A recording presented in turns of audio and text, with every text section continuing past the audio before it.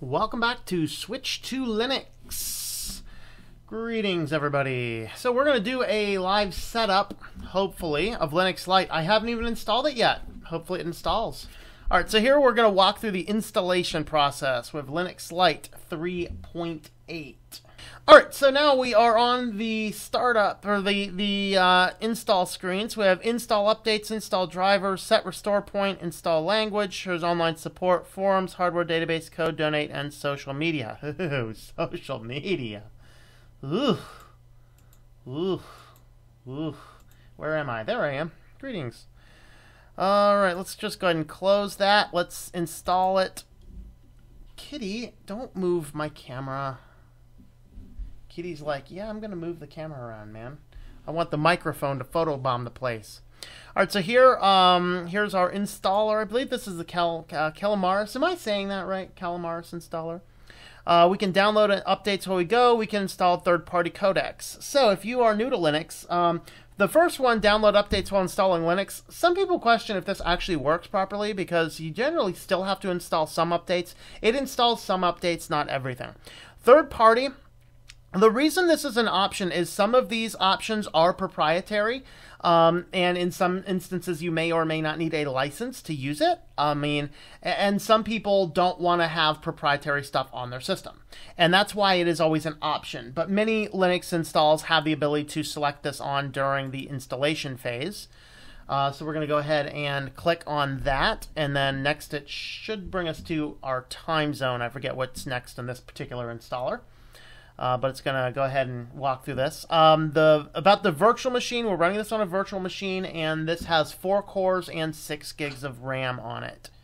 So we can install inside my current installation of Linux Mint. I'm going to go ahead and erase the disk. I can encrypt the new Linux installation. So we're just going to go ahead and push the install now. It's going to go through our partitions. It's going to automatically set up partitions, swap, things like that. So we're going to click next and then let that go again through here. Here's our time zone. It detects that based on the IP. Here's your keyboard layouts. You can change those if they do not automatically correct. We'll do Linux Lite, and we'll just do Linux Lite. Linux Lite. Kitty, don't type something else in my password box, please. Here you can require the password to log in or log in automatically. I'm just going to set the login automatically. And now we are going through the waiting game as it copies, installs files, and stuff like that. Sheesh. So I don't know what the issue was there. We are installed. We're going to go ahead and install updates first. Now we're back online.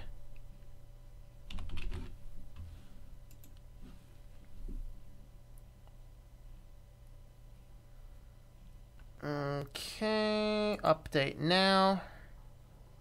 So now I had that nice welcome menu that I'm not seeing again. I wanted to go through the rest of them. So looking at drivers, see that just goes back to installing. Let's see, there's updates. Here's drivers. So this is getting your basic Ubuntu tool. So it's searching and scanning for drivers. So now this was interesting. This is certainly a fascinating thing that I'm not sure is a good idea. Like, not good idea for a seasoned Linux guy. Installing those updates, it automatically installed the proprietary drivers for things without asking me about it. And it should definitely have asked if you were talking about a Linux distro that someone might want to actually use and be more cognizant about what's on there. It does want me to restart the system right now because we made those changes. We could set a system restore point. Let's go ahead and do the reboot and see if everything works now out of the box without any issues. All right, so it did install, and it's actually showing me everything correct. We can turn this off if I don't want it to show up. I can keep it on if I do want it to show up. Let's see if I can change the size of the window. That's probably going to be in my settings.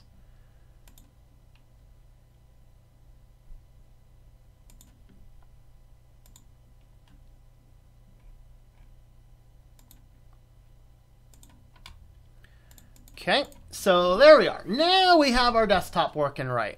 All right, so installing the updates is definitely what we needed to do to get that running. So let's go ahead and walk through what's on here and how to do any customization. Like most operating systems, right-clicking the desktop, we have a variety of things, including our desktop settings, which is where we can make adjustments to our desktop background.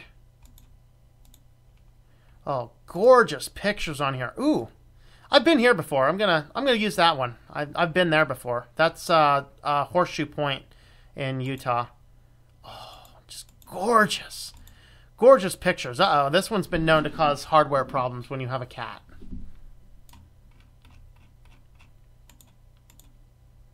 There's that. The other ones we could use some of the other Linux. Ooh, oh, that's too bright. Oh, that one's a little better. Yeah, we're going to go ahead and use Dead Horse Point. That's a nice background. So you just select your background. Into your desktop settings, you also have menus. So what this is you can see these little icons over here. You can actually disable those, in which case, if I hit apply, I believe, then let's see, desktop menu, applications. Okay, yep. Include applications menu. So that's the applications menu down here. So if I toggle that off, we don't have the applications menu. I can get to it only over here. All right. You can show application icons in the applications menu or not. Got those mixed up in the one yesterday as well. Icons. Here's icon types. We can show our desktop icons. So our home folder is a good one. Maybe you want your trash can. So those icons are now on the desktop. So we have all that set up. Some people ask about how you can move your bar in XFCE. If you want to come down here,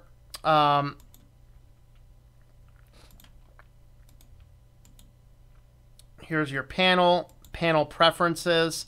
You need to unlock your panel first, and then over here there is a grab bar. You can grab it. One of the cool things about this one is you could actually drop it anywhere. So we have, here's your top, here is your bottom. Of course, that's in your horizontal mode. You also have a vertical mode where it'll basically run the bar vertically, or you have a desk bar where it's going to run the bar. It still is vertical, but you can notice that your menus here are kind of horizontal. So you have a variety of options. I always prefer my bars at the bottom, so that's where I'm going to go ahead and keep it. But once you do that, you might want to click the lock panel again so you don't accidentally and inadvertently move it. We can also adjust the size of the panel if you want to make it bigger or smaller, and you can increase the number of rows on the panel. So you can have a variety of different rows. So the number of rows is separate from the actual size of the panel itself.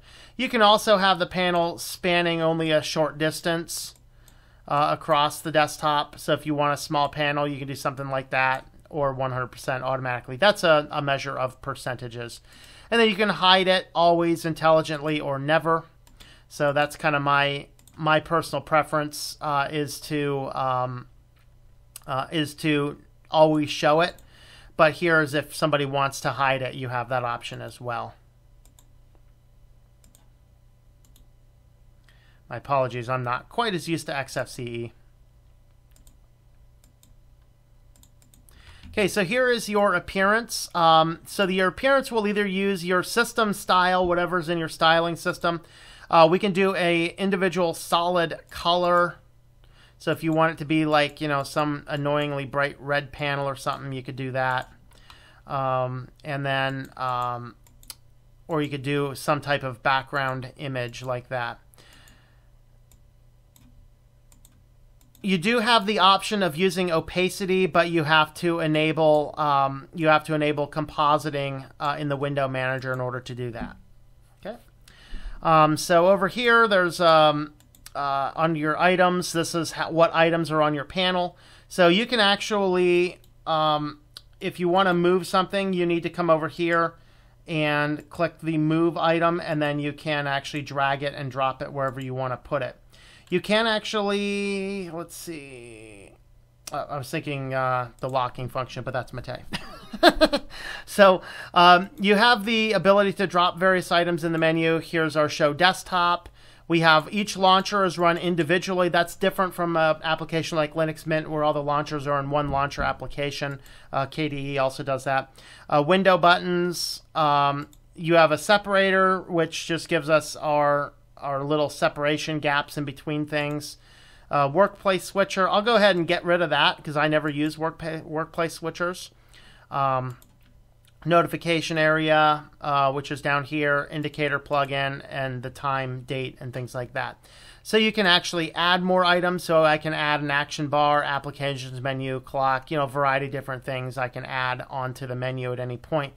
I can even add an extra panel. So if I want to have a panel on the top and a panel on the bottom, I can go ahead and add another panel. I could put one on the side or whatever else. Maybe I want a big panel for launchers. That's actually what I do on my backup computer, which is running Mate, is I have a panel on the bottom that just has my windows that are open, but my panel on the top is actually just a big list of all of my launchers really quick. So that's kind of what I do over there. And so with that being said, that's how you make adjustments to your panel. As far as applications, I should say really quick on this one here, this is one of the ones that just allows you to drag your size of your menu however you want it. So whatever size you want, you can do that. Here's your computer settings, here's your all settings, and then starting down with your accessories and below, this gives you your applications. See, we have basic system utilities. We have some other things like this is GIMP. GIMP is an acronym for GNU Image Manipulation Program. That is GIMP. Here's Internet. We have Firefox by default. Thunderbird. Glad to see distros are still putting Thunderbird in. Oh, I'm so sick of seeing Geary in these things. We have VLC, CD burner. We have our Libre. Is this LibreOffice? My guess is LibreOffice. It is an older version of LibreOffice. I'm not sure if this is the absolute latest one. This is actually 5.1 though. This is a much older version of LibreOffice. And inside of your system, we have Lite software installing. We have Lite tweaks. These are some of those things that kind of makes Linux Lite a little bit different. Some people asked about the system resources. So looks like we have HTOP installed by default. So this is only running on 350 megabytes. So that's actually pretty good. Q is the proper way to close that menu there. All right, so let's go ahead and have a look at your Lite tweaks and Lite software. So Lite software, we do need to enter our password. Yes, we will update the software sources, let that kind of do its thing. And so here is install software or remove software. Let's go ahead and go with install software. Let's see what's out there. So this was one of the things I really liked about Linux Lite is you kind of had this really nice quick application list of various things. We have Audacity, Cherry Tree. This is like a Node application, Chromium browser. It does have some of the nice applications that you might see on Linux Mint that you don't generally see on some other distros. Like I didn't see them on Pop OS, or many Ubuntu's aren't coming with these. But your things like Dropbox, Spotify, Skype, those are getting harder to spot. We do have actually a Tor web browser bundle. That's actually the first time I've seen that in a system. VirtualBox, here's an iDevice manager, manage iDevices, things like that. So there we can go with remove software, and this should give us a populated list of all the software that is installed. It looks like it only gives us software that we have installed, not the default software. Let's go ahead and quit that. And let's have a look at the Lite tweaks. I remember this one actually being really cool. Okay, so boot up fix. These are some of the nice tools that kind of make Lite stand out. We have a boot up fix to restore the boot splash to Linux Lite, basic boot screen. Clearing memory, freeing up system memory, setting your default web browser. If you want to install a different web browser, you can set your default there. This toggles. So basically what this application is doing is just a click overlay to make adjustments to the system configuration files that you might otherwise need to manually edit. So that's kind of what they're doing here. Hostname, kernel installer. If you want to specify which specific kernel you're booting from, you can do that. Preload apps, whisker menu. Remove 6 recently used item from your menu list. Okay, so there's that.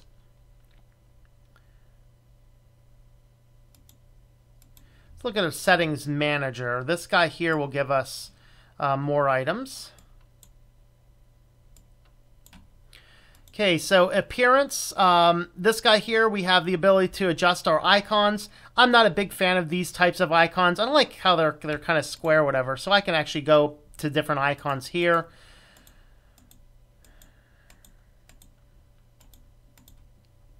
We might just go ahead and keep with this one. Though it's not my favorite, it's not too bad. All right, under your style, this will adjust our colorations. So if you want to pick a different stylation, you can do that. I like that one there. It's a little bit more skeuomorphic than some of the other ones are. So going back to all settings, here's your desktop settings. We've looked at that one already. File manager. Yeah, somebody is reporting you can't go into your file manager as root. This is something that Mint allows you to do, and pretty much any distro is inside of here. Actually, here it's open as administrator. Let's give this a try. Yeah, so apparently you can now actually just right-click and open as root. So that's good. For those curious about that, that looks like an option now. So you can display various settings, behaviors, folder permissions, ask every time, apply folders. This is when changing permissions in folders, things like that. All right, file manager, user manager. Here's your panel settings. We've already looked at that, of course.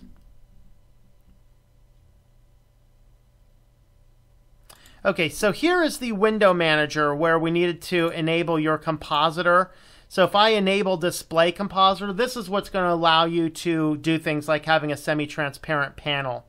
So we'll do that. Now let's go back to our panel settings, and I should now have the option of adjusting our opacity. So enter and leave. And so what the enter and leave is will give you the ability to, if you do something like this, then it's really transparent. Then when you hover over it, it gives you a solid color. So you can see what's happening as I'm doing that. I'm not a fan of that effect. If you are, it's great. It's an option. I'm not a huge fan of it, but I do like a slight transparency. So what I might end up doing is something like this, or maybe just do a subtle, just a little subtle change. So that's how you enable your transparency, is you need to go into your configuration, window manager configuration things.